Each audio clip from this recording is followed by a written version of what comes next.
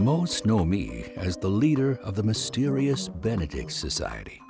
But before I ever met Rennie, Kate, Sticky, and Constance, I was just Nicholas Benedict, an unwanted boy genius sent to live in the strangest orphanage imaginable.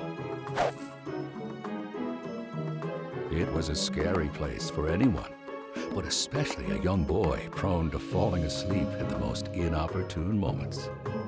There were vicious bullies behind every corner, and even more sinister adults. But thankfully, even in the darkest places, one can always make a few friends.